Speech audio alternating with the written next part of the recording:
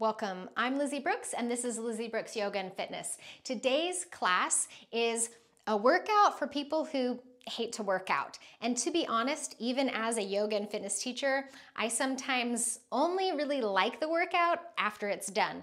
So living a little bit in the future and seeing how am I gonna feel after this is done? Oh, I'm gonna feel better. I should probably do it. So let's just get it over with. Come and join me on your mat.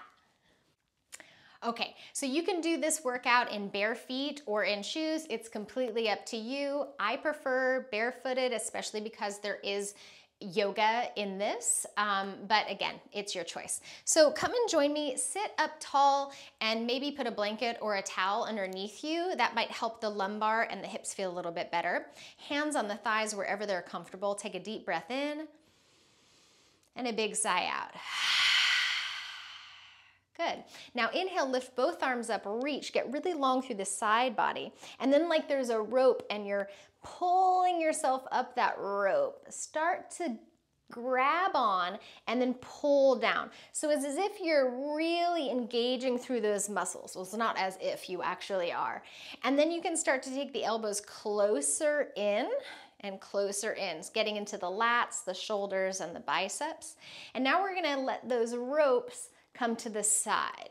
So we're grasping onto those and kind of teeter-tottering through our waistline, laterally, side to side. And then we're gonna hold on one side and put the other hand down. So it doesn't matter which side you're on. Lengthen up through that side body. Root the sitting bone down rather than popping the hip up. Reach, inhale here. Exhale, keep reaching, rotate down any amount, reach across the room. Inhale, roll it to the side again. And exhale, go ahead and come up. Put both hands on the legs and roll your shoulders around. So part of exercise is flexibility and getting the heart rate up and getting a little more oxygen through, and that's what we're doing. So this time, reach up and over for the other rope, put your hand down, and you might be maybe higher up. You don't have to bend that lower elbow. It's totally up to you. Then reach through your fingertips, take an inhale.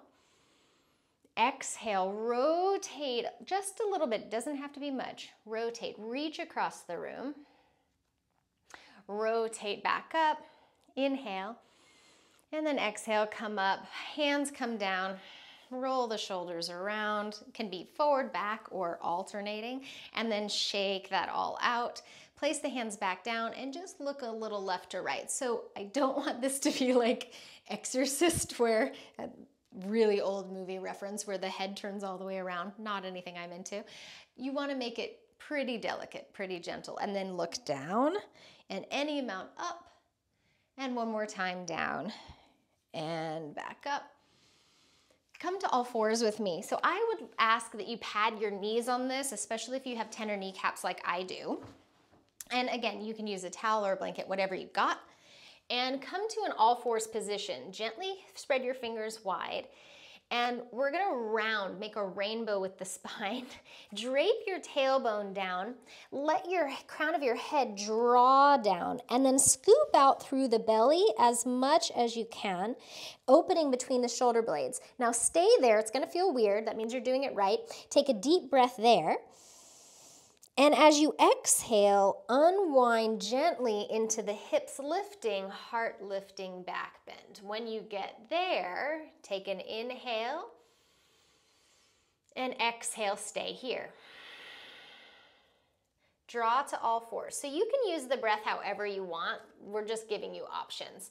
Tuck your toes under and lift your hips up, and we're gonna go to a downward dog. Now, let's not freak out. Don't worry about your heels touching at all. Just start to gently bend one knee and the other, opening up and preparing the back and the hamstrings for a little more movement. So we want to be really tender here, and let go and release the neck and the jaw. From here, we'll go ahead and lower the knees back down, take that blanket out of the way, and come to standing. So however you want to come to standing, I'm going to shift my hips back, put my fingertips down, and come into like a little bit of a chair pose, and then reach forward and up as I press the feet down and reach. Bring the hands to the heart and shake it all out. Okay, we're done. No. You could be done, but if you want to add a little more movement today, then continue with me. You've already come this far, you might as well. So take your feet under your hips, wider than under your hips, and just bring your hands to your waist and alternately bend one knee and the other. So we're not asking you to take your hips to the ground here. It's just a little side to side, changing up our placement and our movement, taking care of the joints. When we exercise, we need to take care of the joints. Okay. And then pause in the center, turn your heels in and your toes out. Roughly, this is 45 degrees. It will depend on your hips. And start to come a little bit up and down with the hips. So we're in a sumo squat here, or a goddess squat, depending on whatever you want to call it. And you want to make sure that your kind of the middle of your knee is tracking over roughly your second toe. So you don't want your knees to be kind of rolling in. If that's the case, shorten your stance a little bit. And if you want to stay here, that's just fine. You can even decrease the range of movement. If you want more, you can reach your arms up, okay? So the main thing is to stop freaking out. Sometimes when we do these squats, we're like, oh no, squats. Just breathe. That's it. Up and down, either a tiny range of movement or a larger range of movement. We're doing 2 more. That's it. 1 and 2. And turn your heels straight back, float the arms down, roll the shoulders around, and heel toe the feet in or march the feet in. And we are all going to march now. So just start to lift one knee and the other. Obviously, this is more than walking. We're actually lifting the knee higher.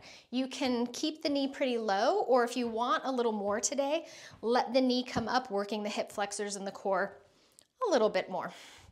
Stay here or add the arms. You're gonna take alternate elbow to alternate knee, which means opposite sides are going to either hover or, if you want more, touch. Everything is about the level that you need it to be. If you are losing the breath, go back to a teeny tiny little march, okay? It's still work. It's still kicking up the heart rate, the circulation, all the good things. 3, 2, and 1. And shake that all out. Come up to the top of your mat, whichever side you want, and bring your hands to your heart or down by your sides, whatever you like better. Now reach your arms out and up to the sides as you inhale. As you exhale, bring your hands to your heart or your hips and bend the knees into a chair pose.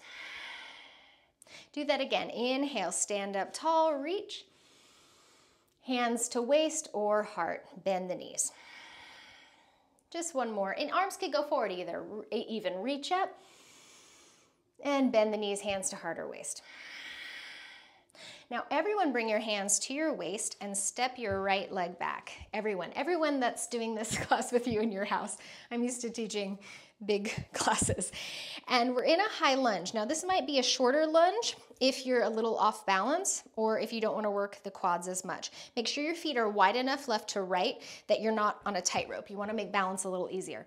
And we'll do what we did in that horse stance.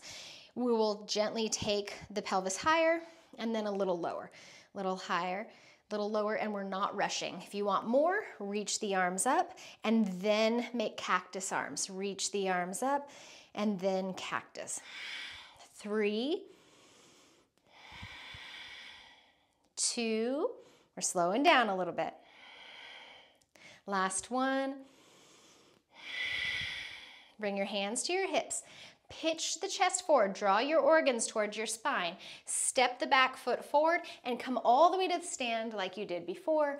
Keep the legs long, bring your hands to your heart or your waist. Find your breath and inhale, reach up. Exhale, hands to the heart or the waist. Good, now everyone's hands go to the waist depending on what you eat. I can't speak today, you know what I mean. Step the other leg back. Find your balance. Again, shorten your stance front to back if you need to. And we'll just move up and down in space, working our balance, working our legs, and opening our hips, also strengthening through the glutes. There's a lot going on. Maybe reach the arms up if you like. Maybe on that bend of the front knee, taking the elbows to cactus, reaching up on the inhale, cactus on the exhale. One more time, reach up on the inhale, exhale, cactus. Hands to the waist, pitch the chest forward, and it might take a couple steps to take that back foot forward. That's okay. Inhale, arms forward or to the sides, reach up. Exhale, hands to your heart. Okay, so from here, we're gonna come down onto the mat, and again, you might wanna add padding for the knees. We're gonna have an option to lower the knees down as we work through the core and the upper body a little bit more. So first things first, come to your all fours position. Tuck your toes behind you and make sure your heels aren't rolling in or rolling out, but kind of reaching more straight back. You can even kind of look under and through, make sure that's happening.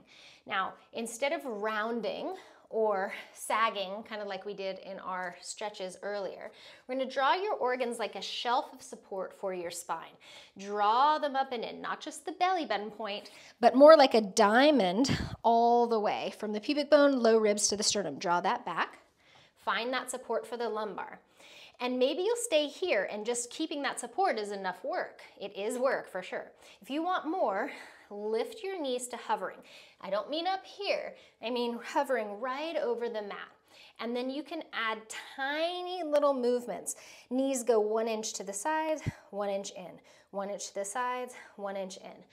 I know I'm not making you like exercise right now, but this is so impactful for core strength, leg strength, all of that. And then lower the knees and shift back into a child's pose or a second downward facing dog like you did earlier, hips up and back, maybe pedaling. Child's pose, knees can be together or separated, tops of the feet are down, toes are probably touching, and maybe you're coming to your forearms here. You can even stay in all fours if that was too much of an acute angle on your knees. Let's locate our breath. And from here, we'll all join in that downward facing dog position and move it into a plank pose. So take the feet closer together, but they're not touching. Take the shoulders over the wrists. Now for a lot of us, this is a bit too much. So what we're gonna do is keep the knees behind the pelvis and lower those knees onto the blanket. Not sagging, not rounding, nice in between. I would actually ask more of a rounding than dropping the hips. And then from here, if you had to choose, and then from here, breathe, either holding the plank or holding the knees down plank. And you can even find a tiny bit of movement or circling. It's more apparent when you're in that full plank. You'll see more movement than when the knees are down. 3, 2, 1. Downward dog or child's pose. If your wrists are tender, go to that child's pose position, shake it out a little bit. If you're in that downward facing dog, you might even sway your hips side to side, even widening your feet and taking those hips left to right to get into the IT band and the glutes, the structures around the IT band. Let's all join in a belly down position. So move your blanket out of the way if you have it and come on down onto the mat. And when you do, go to sleep. When you do, take a moment, maybe bend the knees and sway the ankles side to side. Whatever feels good. Release the glutes and the lumbar. We're gonna work on our paraspinal muscles. This is something that we don't normally do in our daily movement. And so it doesn't have to be this huge back bend to be impactful. So take the elbows underneath the shoulders. Fingers are spread gently wide. Instead of thinking about lifting your heart and your eyes way up, roll your shoulder blades onto your back and take the sternum, think about the sternum or your heart center going more forward. You can even peel back as if you're pulling on your mat. Pull the hands and the elbows backwards. Tops of your feet are down, not toes tucked. Breathing here, strengthening the back body. And if you have a tendency, again, to overlift the chin, neutralize that work. Let's take care of the neck. And if you want more tricep work, then imagine that you're holding a block that's the same distance your shoulders are apart in between your elbows and lift the elbows up about 1/2 inch. Yes, you might feel this tomorrow. A lot of good tricep work here along with that back. Deep breathing. Lower the elbows if they were lifted and come down and take that rest. Again, you might circle the ankles or go side to side, windshield wipering here. And then for the transition back to a child's pose or downward dog, you are going to choose. So you might just kind of do it however it feels good. If you want more structure in that, you're going to take that diamond shape we talked about from the sternum to the low ribs to the pubic bone. Draw the organs towards the spine, so we're activating through that frontal core and the depth of it. Tuck your toes under, draw your elbows back, shoulder blades onto your back, and then lift that diamond shape up, root your knees down, and press to all fours. That's a big transition. Child's pose or downward facing dog, rolling out the wrist, moving the hips. And we're gonna come into a little bit more cardiovascular work, and it's going to be very short. So from here, choose how you'd like to come to standing. You might take a little fold, maybe bend the knees, and come all the way up. Okay, so we're gonna work the brain and the body, so impactful for creating new neural pathways. So from here, just tap one inner arch and put it down. Tap the other inner arch and down. So again, it's like we did earlier where we were crossing the body. We want to cross the midline. So tap, down, tap, down. Now, some of us are going to stay with that because that's already plenty. If you want more, you're going to add a wide-footed squat in between the taps. Wide-footed squat, tap, wide-footed squat, tap. Okay, so you can stay with that. There's another level. Stay with me, guys. You don't have to do this level. You can stay just with taps, okay? If you want a little more brain work and work that doing things you don't normally do, you'll squat and tap behind you, or maybe stand and tap behind you. So we can play with just tapping behind us. It's a way of moving the hip and working the hamstrings and the glutes that we're not used to. How often do we do that? Unless we have like gum on our shoe, but usually we would do something in front of us rather than behind. So this is really good for our brains and bodies. Again, so now you might do the squat, cross in front, squat, cross in front, squat, cross and back, squat, cross and back. You get the idea. Let's do one more round. All four of those touches. And back, squat, and come up and shake that all out. Check in with the jaw. Maybe send the head around in a circle. Roll the shoulders. Make any adjustments to your clothes that were annoying, anything that was annoying you. And just stand nice and tall. Again, hands can be at the heart, to your sides, or to your waist, and breathe here. Unlock your knee joints. So sometimes when we think we're standing tall, we get more rigid than just tall. So unlock the knee joints.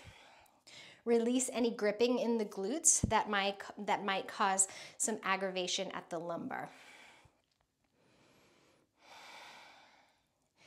And then from here, little twisting. So we're actually doing a twist and a turn.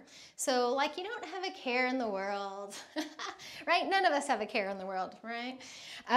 You're going to lift the opposite heel as you twist to the opposite way. And just let your arms go free with this. We're letting the blood flow go to the tiny little capillaries in the fingertips. Again, just increasing that circulation and doing a movement to this turn that we're probably not used to doing this very often. Okay, and this is going to take us into our next movement. Now, you can get a weight or a cat or a dog or a baby, no, whatever you want in your hands, or an invisible something, maybe even a block, okay? And what we're going to do is we're going to take that block, we're going to turn a little bit to the side and do a little squat. So my feet are not together. They're kind of staying where they were, and I'm just turning to one side and bending the knees. I'm letting my knees and toes point in the same direction, squatting down, and then taking it across. So it's almost like we're doing a diagonal, like a Bee Gees, right? But we're turning a little bit to the side, and then the other side. We're squatting down and taking it diagonally up. Now, if you want to make this tougher, you're going to touch your invisible thing or your real thing down to the ground before you send it diagonally up. Let's do one more on this side. And then reach, reach, reach, reach, reach. Point that back toe down and come to center. Okay, so I let you choose, I let you choose your side. So the other side might feel more awkward. Totally fine, and that's true for everybody. We have one side that will be easier than the other. So we're going to, again, turn to your other side, do a little squat, your back heel will lift, what becomes your back heel, and then you'll take it up with a little bit of a turn, diagonally up, down, and up. And as you can see, I've decided to bend my elbows, reach that thing down, then in, then up. Down, then in, then up.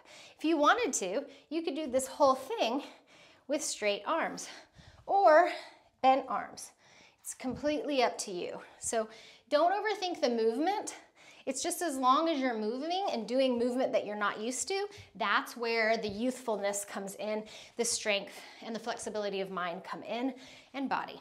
Okay, if you want to add more, you'll go lower and up, lower. If that bothers your knees, please don't go low, and up. Now reach, reach, reach, point the back heel, get long, and then take your thing back to center, and then you don't need it anymore. So place it to the side and shake it off, shake out the legs. And then from here, last cardiovascular work, then we'll come down to the mat, do some stretching, and then guess what? You're done, okay? You're in the after workout place, which is a good place to be. So from here, you're either going to march out and march in. So we're taking a wider footed position at the end of that, which works the glutes differently than our regular marching. If you have no low back, no knee, no joint stuff going on, then you can take little hops out and in. If you want to incorporate the arms, they can go out and in, out and in. If you want huge hops today, you can hop wide and center, but every time you're doing it, you're landing with bent knees. Never land with straight legs. Use the shock absorbers of your body. 3, 2, and 1. Whew. Bring your hands to your heart. Hope my camera wasn't shaking too bad on that. We're in a rental house and there's a basement underneath, so things are shaking. It's not just a foundation. Things are shaking. I'm shaking. Are you shaking? Good. You're doing the work. Deep breath in and let it go. All right. Come on down to your mat. This is really important that we give ourselves a hug in, opening up that back body, and then opening up the hip flexors. So keep your right knee in and extend your left leg onto the ground. Press through the heel and the ball joints of the left foot and even spread the toes, opening the arch of the foot. Breathe here, hugging that right knee in. And you can interlace behind the knee. It doesn't have to be in front. Elongate the back of your neck. So if your chin's way up here, either put your blanket underneath or just elongate the back rather than the front. And then switch sides. Left knee in, big extension through the right leg, pressing, letting the front hip get nice and open. This is also great for digestion because we're pressing first on the ascending colon and then the descending colon. And actually pressure, like massage, is helpful for moving things along. Both knees come back in. Point the ankles, then point the heels. Do that one more time. And we'll just get into the glutes and the back really quickly. Bringing the soles of the feet to the floor, about hips distance apart or a little wider. Take your triceps onto the ground. Palms are going to face. Then press down into the floor and lift your pelvis. It doesn't have to lift very much. And by the way, if you need to walk your feet a little further forward to make the low back feel good and the knees feel okay, absolutely, that's a choice that you can make. Shoulder blades might scoot a little further under the back to get a little more of that back bend if that feels all right. Breathing here. And you can either stay with this or you can take the sitting bones down an inch and up an inch. Down and up. So we're working what's called the posterior chain, which is all of that back body so much, since our eyes are forward, we are focused on what's happening in front, and we tend to work the quads and the front of the core a lot more than what's behind us, and we cause imbalances. So this is working that back body. I'm feeling this for sure. 2 more times, that's it. It's just 2 more counts. And 1. Lower the hips all the way down, low back hits the ground gently. Hug the knees in, and then widen the knees and rock a little side to side here. That helps us open the groin too. Bring the legs down, reach the arms back, and stretch and wiggle and get as long as you can. Again, you might point and flex through the ankles. Get the most length you've ever had in your body. Take an inhale through that length. And sigh out, let it go. Let everything go, totally slack, relaxed. And if this doesn't feel good on the lumbar, bring your feet back in, tuck your tail, and let more of the lumbar touch down onto the ground. Breathing here. Keeping that heart center open in that passive stretch. Elbows can just drop down however that feels good. So you can take them more cactus, you can reach them further up, whatever feels right. Deepest breath of the day through the nose. Inhale. And sigh through the mouth.